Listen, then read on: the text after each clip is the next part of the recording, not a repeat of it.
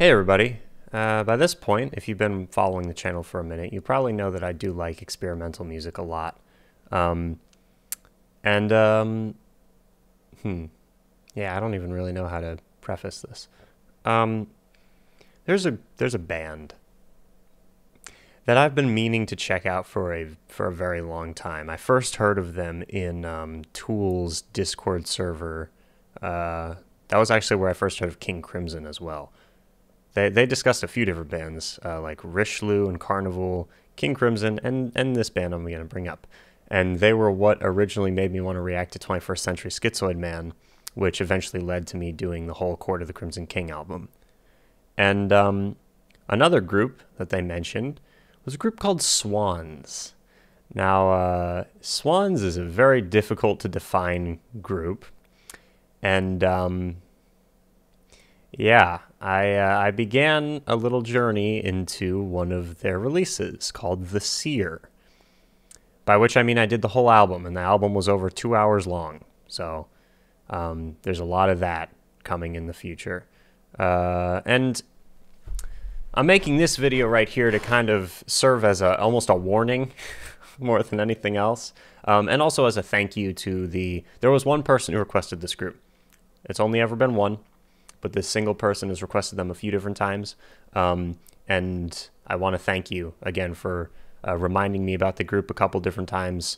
Because, yeah, I had intended to check them out on my own time, and I never really got around to it. And then I saw your comments almost a year ago or whenever it was you first commented on the channel. And, yeah, it's been a while, but I finally got to it, and I am very happy that I did.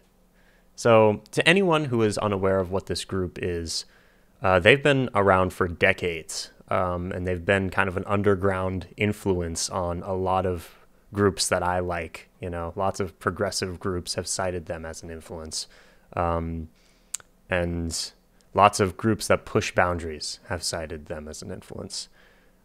Swans, I think I'm not entirely certain. They're fronted by Michael Gira, who's kind of I think it's Gira or Gira. I hope it's Gira, because if it's not, I've been mispronouncing his name in all these videos, but I we'll see. He's like the guy who makes a lot of the compositions, plays a lot of instruments, and writes, if I'm not mistaken, writes all the lyrics. He's a very interesting dude. Yeah, this album, The Seer, nearly broke me. Now, the first song, thankfully, is one of the most accessible on the record. So the first video's coming out very soon, might even be tonight. If not, it'll be tomorrow. And the first track on the album is called Lunacy. Now, there's 11 tracks on the album. One of them is over 30 minutes long. The whole thing requires patience. The album did something that I've never really heard an album do stylistically before. Like, I've heard it a few times, but never in this drastic and dramatic of a way. I really like darker stylistic choices. You might have noticed that as well, if you've been watching for a while.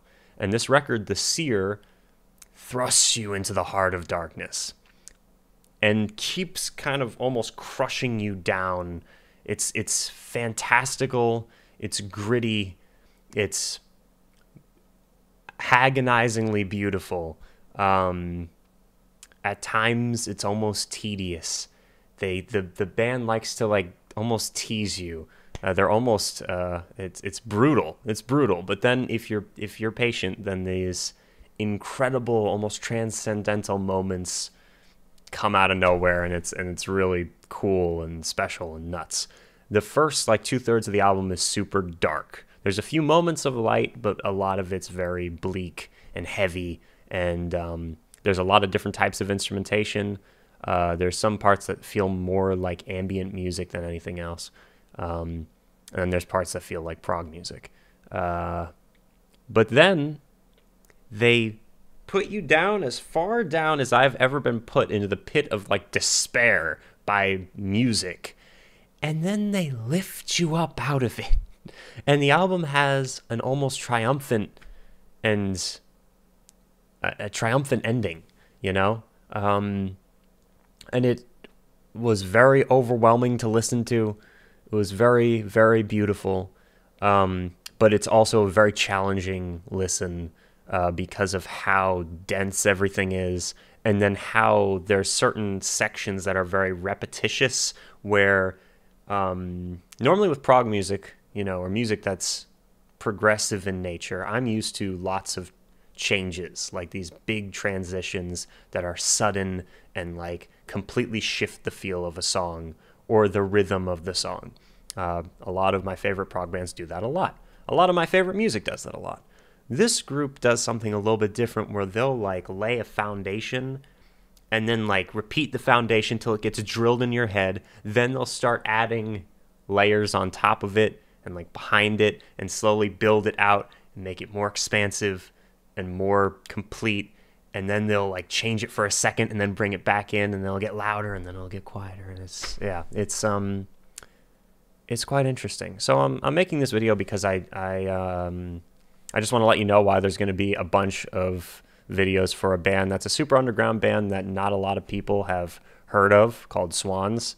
There's going to be like 11 videos of them. So if you want to join me for that, feel free to.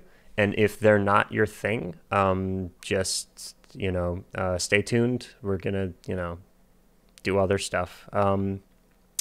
We've also got All That Joy Division is in the backlog as well. And some other exciting things coming soon. So thank you so much for listening to this, basically just me rambling. But I really felt a lot from this record. Then not only musically, but lyrically, it was really interesting too. And like I said, the first track is one of the most accessible, which is really good because it's a good way to ease into the record. For those of you who decide to disregard my warning that this is not easy to listen to music and decide to take the plunge with me, welcome along. This is a group that I think, if you have the taste for it, or develop the taste for it, it's a very, very rewarding experience. I'm going to be listening to the record again. It's almost a record like Topographical Oceans, in that it's not the type of thing that I think I could listen to regularly. It's very much an experience album that like will so overwhelm me that I would need like 6 months to recover. But just for now, I do want to hear it again, just to further comprehend whatever it was that I was listening to. The more I think about it, the more I think that it's a work of genius. So anyway, this is 8 minutes of me talking about a band. Thanks for joining me. I hope you're having a great week. Stay tuned for more videos. Deathstroke 9.